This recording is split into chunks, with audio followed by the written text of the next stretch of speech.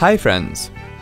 Wi-Fi Direct in your Galaxy S4 device connects two devices directly via a Wi-Fi network without requiring an access point. Here's how you can use Wi-Fi Direct on your smartphone device. You will notice a slight difference in the screen transitions than the actual device screen transitions here. On the home screen, tap on the Apps menu to view all the apps. Here we will show you how to share an image using Wi-Fi Direct. Tap on the gallery icon to open the image gallery.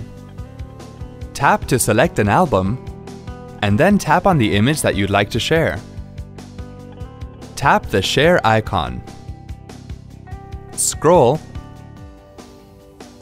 and then tap on Wi-Fi Direct. Tap to select the device you would like to connect with. See? That wasn't hard at all. Thanks for watching.